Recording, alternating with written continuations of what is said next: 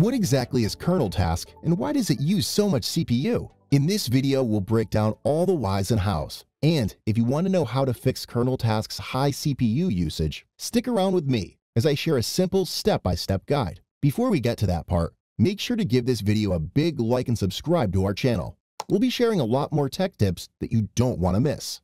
So let's start by figuring out the basics. What is kernel task? If you've ever tried to diagnose a Mac that's running slow by using Activity Monitor, you've probably noticed a process called kernel task. The kernel is the heart of the Mac OS, the deepest programming level that makes the software and Mac's hardware work. Kernel task handles a number of low-level operations that enable your Mac to function, and most importantly, it manages the temperature of your CPU. Simply put, kernel task tracks what is most likely overheating your Mac. When it notices specific CPU-demanding operations, like editing or exporting video at high resolutions, it kicks into action to try and chill your Mac, and in doing so, it generates even more heat. So when you see kernel task high CPU usage, it means only one thing: your Mac is running hot and trying to protect itself from excessive heat damage. To stop kernel task from using so many CPU cycles, you need to deal with the root of the problem.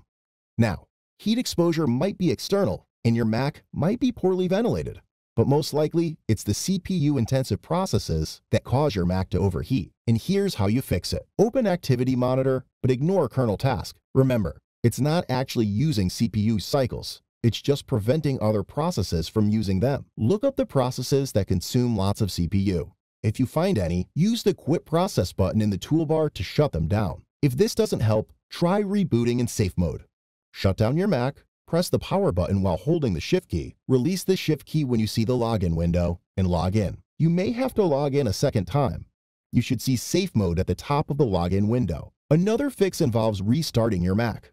Just click the Apple icon in the menu bar and select Restart. Next up, you can try updating your Mac OS. Buggy Mac OS instances can result in memory leaks and overheating issues. Go to System Settings, navigate to General, Software Update, toggle on Automatic Updates.